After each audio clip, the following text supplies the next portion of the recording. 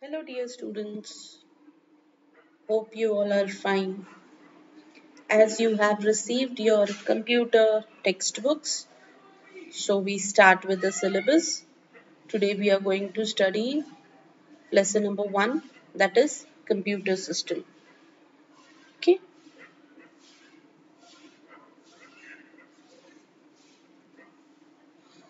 the functions and components of a computer. The computer has both hardware and software components. If we talk about a computer as a whole consist of hardware parts also and software parts also. The hardware consists of mechanical and electronic devices which we can see and touch. Hardware parts are the which mechanical parts or the solid parts which we can see and touch, right? As we have a CPU, the CD, the drive, the keyboard, the mouse, all these are termed as hardware. The software consists of programs like the operating system and the application programs for specific tasks.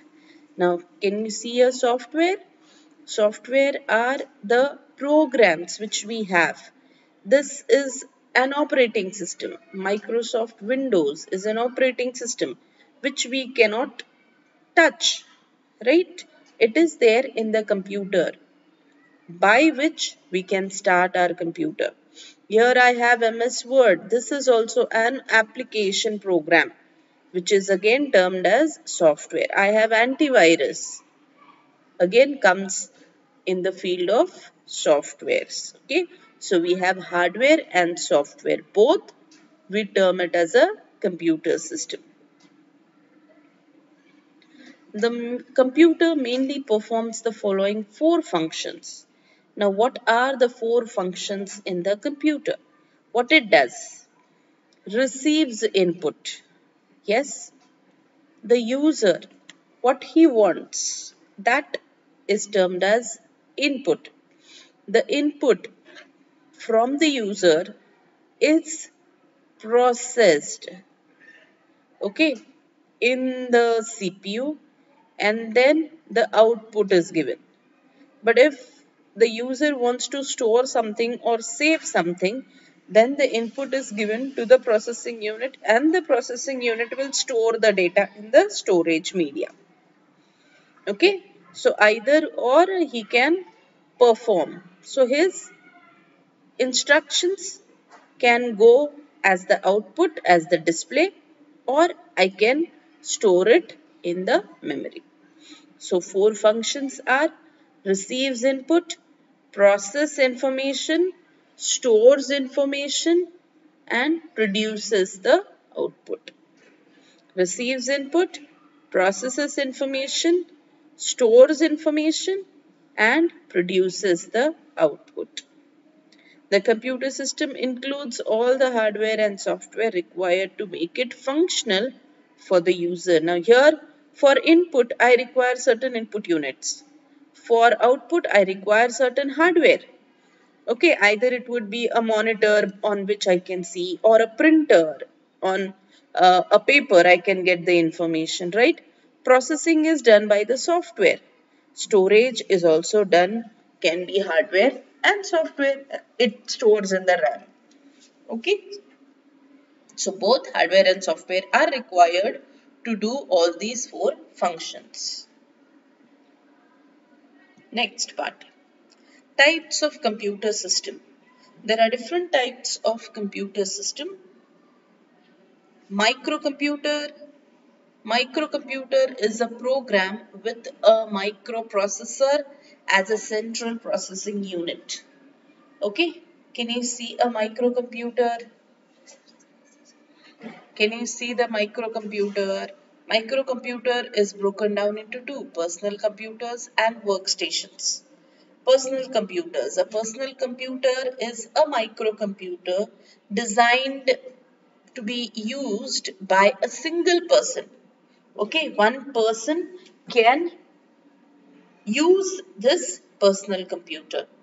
These machines run on easy to use applications such as Word, processors, and spreadsheets. So, whatever that person requires for his work, then he can use that particular application softwares in his computer.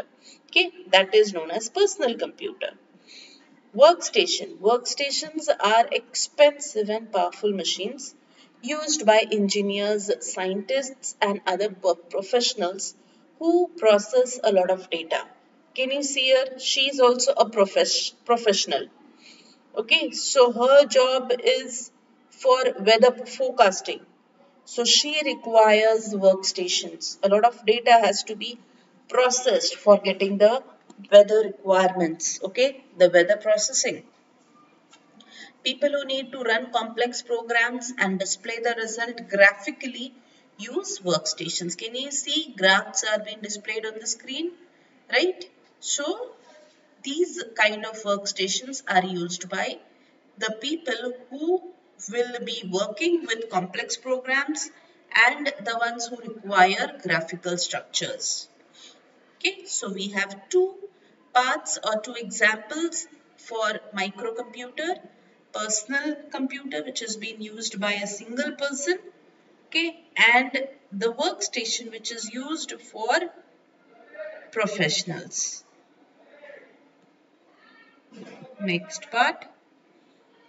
There are portable computers also. What do you mean by portable computers? The computers, if I want to shift my house, okay, so I need to take care of my computer. I need to shift the monitor, the CPU, and then the printer, the scanner, all these devices. Okay, so I can't do this shifting now and then because it's very heavy to just take it anywhere, right?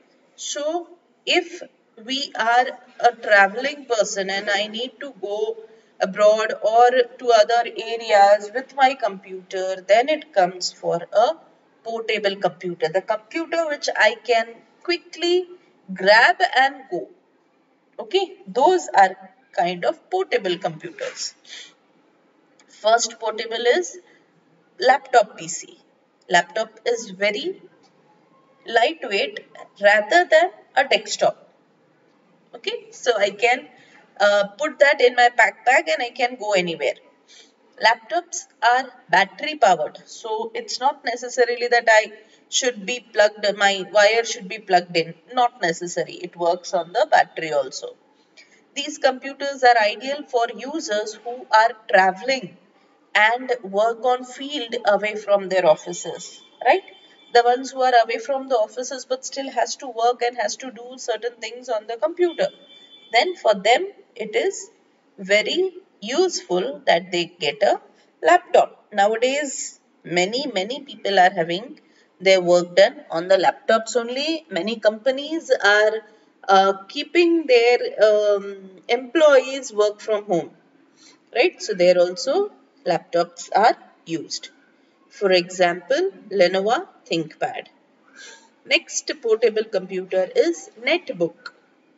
Netbook is a category of small, lightweight and inexpensive computers. They are used by professionals who travel frequently. Now can you see this? Laptop is we need to keep either on our laps or on the table, right? But smaller than the laptops, we have netbooks, which are lightweight plus not so expensive. Because with the help of a screen and I get a keyboard also.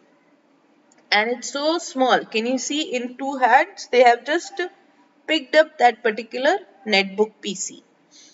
So it's very useful for the ones who are traveling a lot.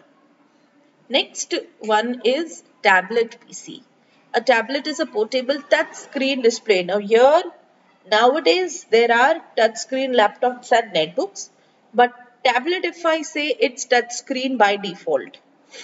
Okay, you can perform all the functions on it. They run on different operating systems. For example, iPad, many different company tablets we are having. Okay, So tablets are more portable than the laptop PC and netbook PC. They are still more smaller and portable.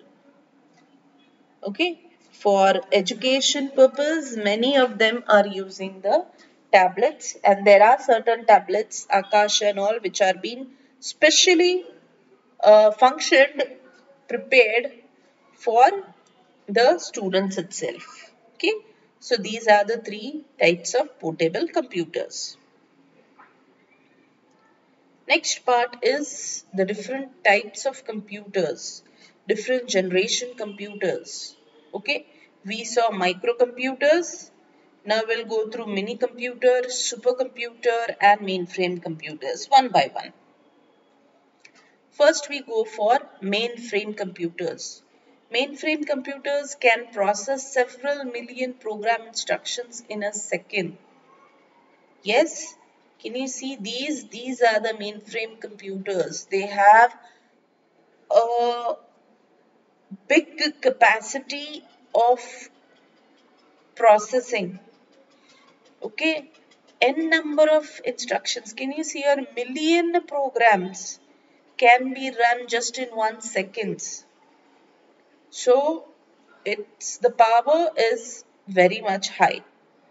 Large organizations use these room-sized systems as they can handle a lot of data. What is the size of these mainframe computers? Room-sized. Such big processors they have. So they are being used by big organizations. The organizations which have a lot of data to be dealt with. So they prefer going for mainframe computers so that the processing, the work what they do is quickly done. It is mainly used by insurance companies.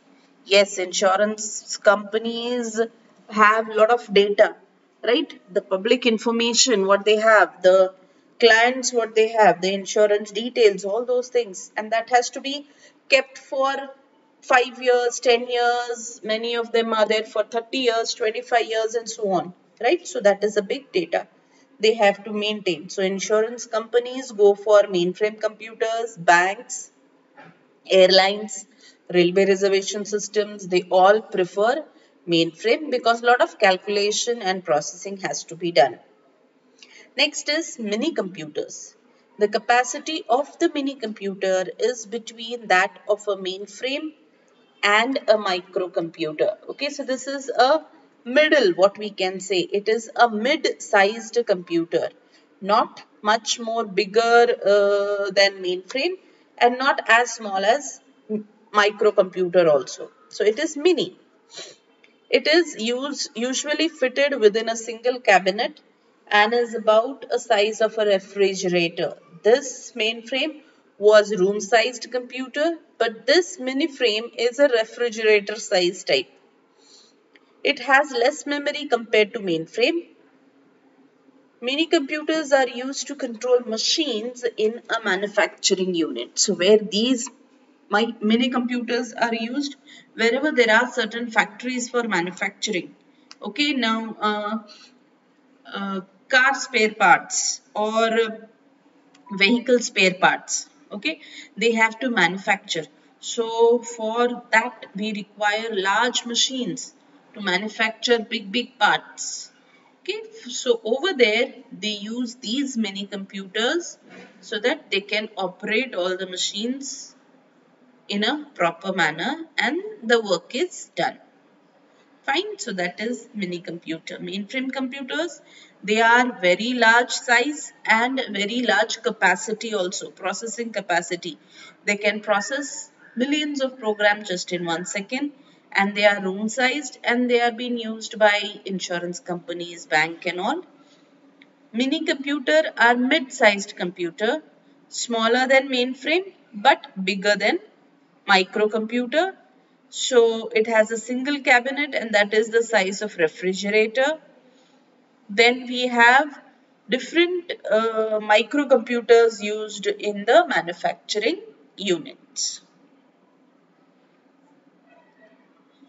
Next part we will go through supercomputer. Okay, supernova. Super. If we say super something, that this super are super than the mainframes also. Supercomputers are one of the fastest calculating devices ever invented. So it is like we saw mainframe, it is doing millions of instructions just in seconds. But we'll see about supercomputer. Supercomputer can operate at a speed measured in nanoseconds and even in picoseconds. So if we break down seconds, we come to nano. And again, if we break down nanoseconds, we come to picoseconds. Okay, so quick the calculations are done. So it is said to be supercomputers. It is used for weather forecasting, oil exploration, weapon research, and large scale simulations. So wherever large calculations have to be done quickly, then they go for supercomputers. Weather forecasting. So in weather, I want to check the changes, whatever changes are happening quickly. So I should be known or I should be alerted about the earthquakes or certain floods or certain something in the wind, some changes. So those things we need to be informed quickly. Over there, they prefer supercomputers. Okay. Then next part is network computers. The computers which have low memory, less disk storage, and a lower processing power. Why are these uh, used? Now, can you see here? These are different computers, okay, but they are in a network. They are connected to a big server here. Now, if they have a server who is thinking, who is processing, then there's no need for them to have other or more disk space, because as it is, they are storing it in the server. So here, if I have small space, it's okay, right? If I have small or lower processing power, it's okay, because the processing is done with the help of a server or a big processing unit is being given, right? So these network computers are in a network and they are connected to the server or to the CPU or to some other processing unit. These computers are designed to connect to the network, especially to the internet. So only the internet work what is required. Now just consider these as different bank computers. Okay. If I say State Bank, so for State Bank, I have these in different branches. Okay, but the data is on the server itself. The data is processed, stored, retrieved from the server itself. So what these are doing, they are in a network. They are connected to these central parts. So what they require, what they'll do, they'll just fetch the data here and they'll show. They'll see, they'll search, they'll read all the data which is there here. So they don't require any special memory space or special storage space or special processing power. It's not required. Okay, especially for the internet. Now they are logged on through the internet only. All these branches, they are logged on or they are connected through internet with the main branch server. Okay, that is what the network computers. Next part is the computer system. Now we come to the computer system. We saw hardware and software. We saw four functions of the computer system, what it does. Then we came across portable computers. Then we came across microcomputer. Then mainframe, supercomputer, right? Mini computers. Then network computers. Now we are coming to parts of a computer system. Okay, computer system is divided into three parts. What are the three parts? First is input unit, process unit, and output unit. Input unit is connected to the processing unit, and processing unit is connected to the output unit. Input unit consists of devices that are used to feed data into the computer. What is the main use of input device? To feed in the data, to type the data into the computer. Keyboard and mouse are the most common input devices. As we all know, keyboard is used for typing and mouse is used for moving and giving the instructions. So both devices are giving in the instructions to the computer. So they are input device. They are signaling in. Keyboard, when I type, the signal is gone in the CPU. When I move the mouse or when I right click or left click the mouse, I am telling the CPU whether I want to select the folder or I want to open the folder by just clicking and double clicking. Right? So the instructions are provided in the CPU. So I call it as input unit. Scanner and digital cameras are other examples. Scanners, what they do, they scan the hard copy which is there outside, and the hard copy as an image, it is stored in the hard disk.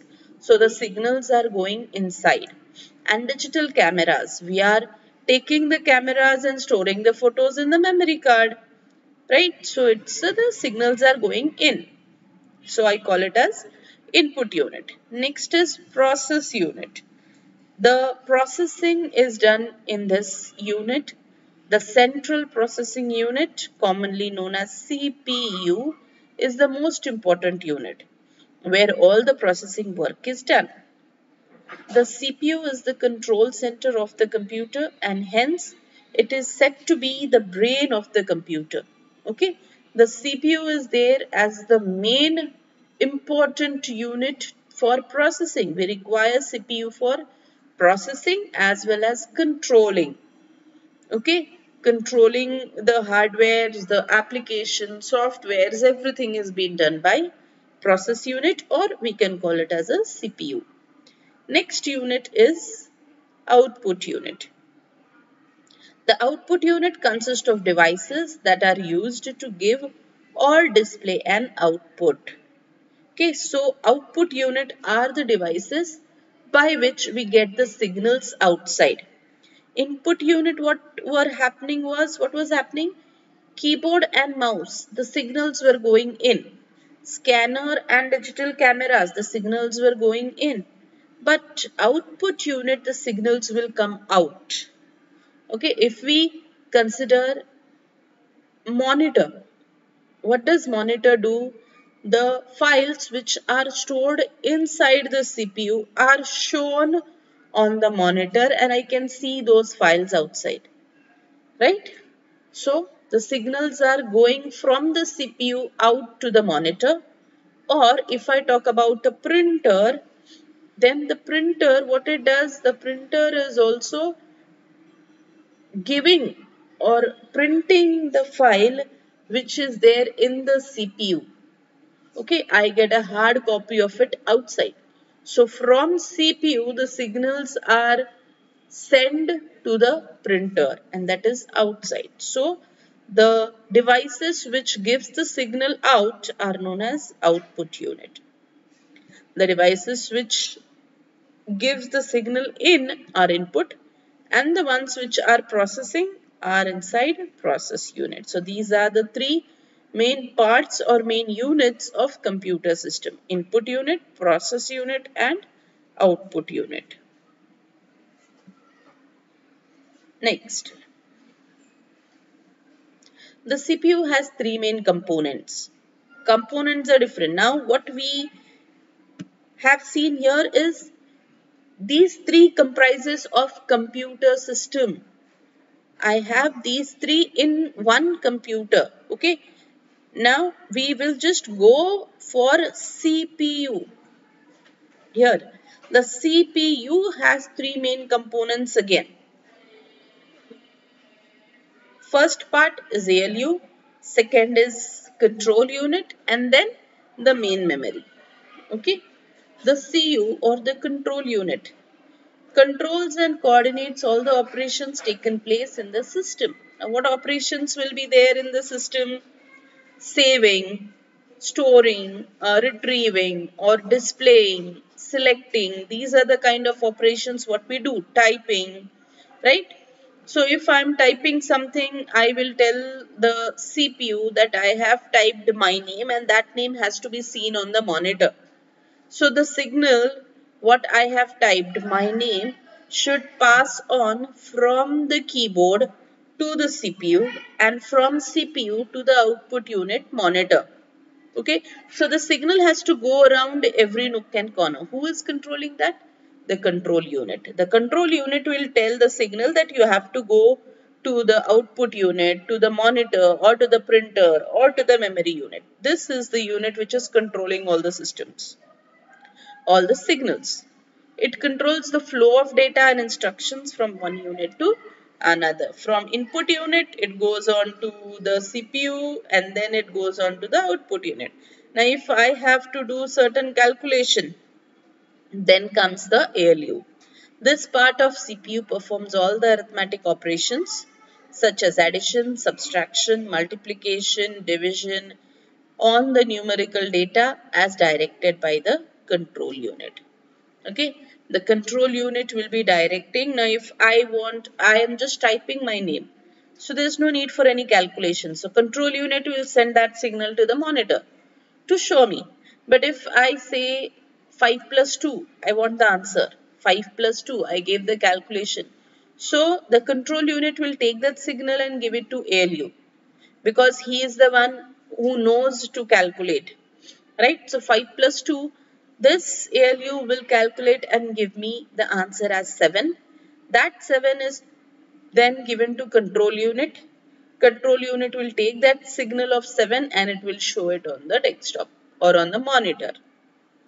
Okay, so likewise the control unit is working and the ALU is used for calculation purpose only.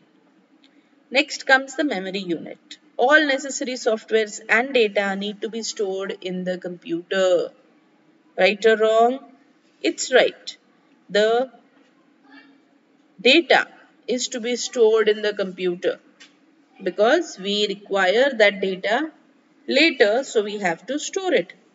This data is stored in the memory unit of the CPU. CPU is having one memory unit. So here the data is stored. Computer memory is measured in bit, byte, kilobyte, megabyte, gigabyte and terabyte. We have different measuring units, what we can say it as for measuring the memory. Okay. Next is here we have different units by which we can measure the computer memory. Okay. 8 bits. Now what do you mean by bit? Bit is a trigger of 1 and 0, on off. If I say on, it is 1, off, it is 0. Okay, so a combination of 1 and zeros. If I have 8 bits, bit can be 0 or 1. This is the 1 bit. This can be 1 bit, 1 bit, 1 bit. And so if I calculate, I have a collection of 8 bits. 1, 2, 3, 4, 5, 6, 7, 8. I have a collection of 8 bits that becomes 1 byte. Okay. Now I can term the full range of numbers as 1 byte. Then we have 1024. If I have a collection of 1024 bytes, it will calculate it as 1 kilobyte. If I have 1024 kilobytes, it will be 1 megabyte. I have 1024 megabyte, then I'll have 1 terabyte. But if I have 102 gigabytes, okay, then it comes the terabyte. Okay, here the same thing is given, but after terabyte, gigabyte, I have petabyte, exabyte, zettabyte and yottabyte. So many different variation units are there. Next part is inside the CPU. Now we saw three main parts of CPU, what were the three main parts? ALU, CU and memory units. These were the three main parts of the CPU. Now again still more inside we will go. Can you see here the CPU? It has lots and lots of parts here. Can you see? This unit is filled up with the data cables, with different cables, with wires, with fan, with processor, all those things. Okay, so we'll just one by one, we'll see the main parts of the CPU. The main components inside the CPU are as follows. First is the motherboard. The motherboard or main board is the backbone of the computer. The motherboard consists of, it's the backbone of the computer. Okay, now on the motherboard, what all things are there? On the motherboard, first is processor chip, PCI slots, memory unit. Now what do you mean by processor chip? This is the chip that does the thinking and processing for the computer. We have Intel chips, right? We have Intel processing chips, i5, i7, i10 and so on.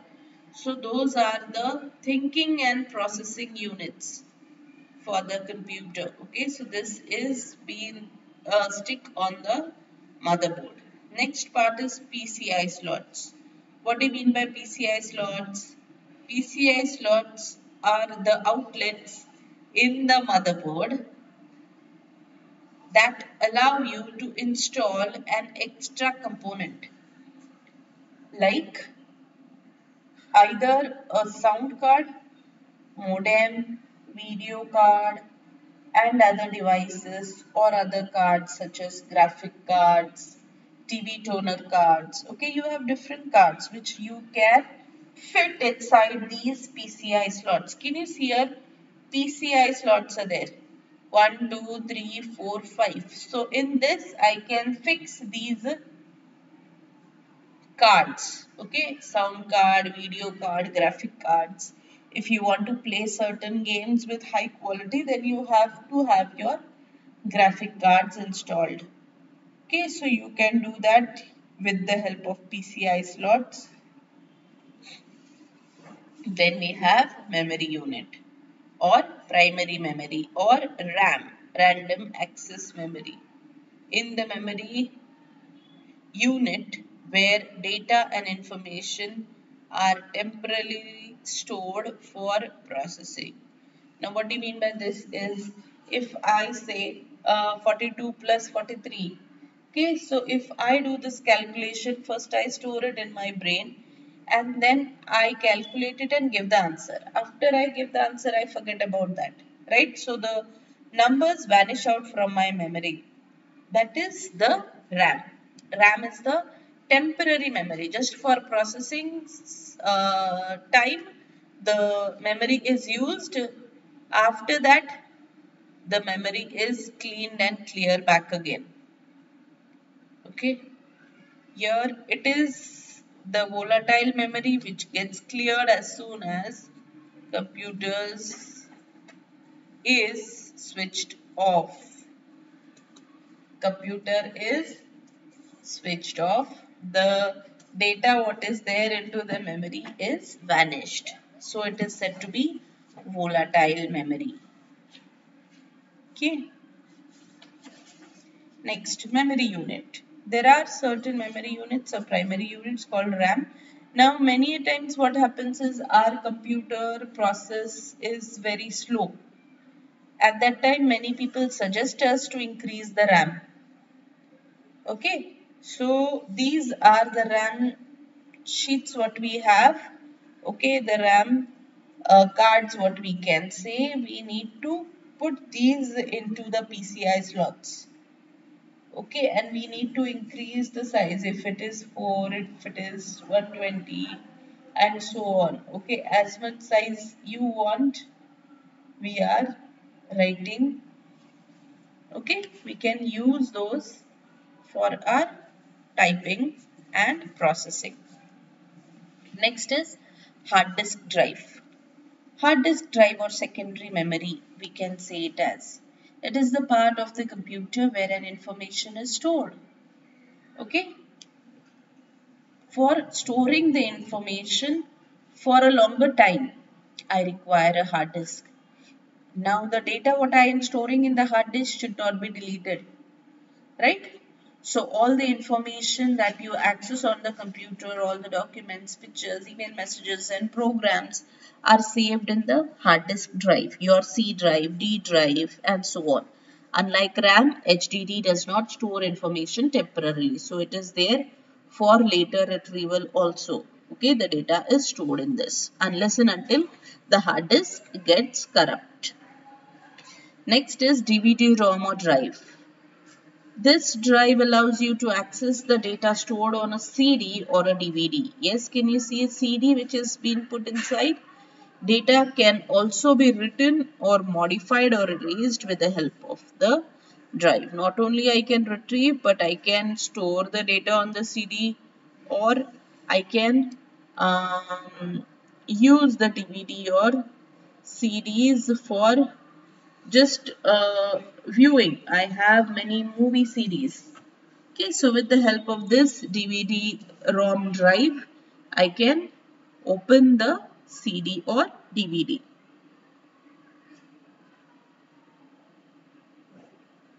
Yes, students, are these concepts clear to you all? I hope the lesson is understood, and thanks for watching. Now, I will be providing you with the notes. You need to write the question answers in the 100 pages notebook. Thank you.